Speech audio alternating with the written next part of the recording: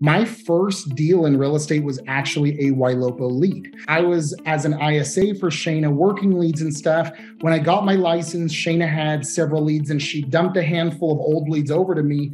When I got assigned the leads and I started going through them, there was one where there was a whole AI conversation. It was like a long one. I wish I still had it. Whole conversation, AI got me what they wanted, when they wanted it, where they wanted it, how much they wanted to spend, that they were pre-approved for, that they had this amount down, that their father was handicapped, so they needed single story, like literally got so much information for me.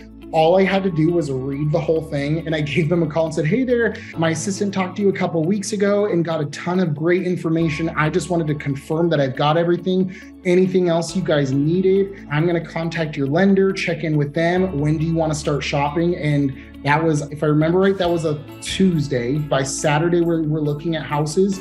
3 weeks later, we closed on their first home.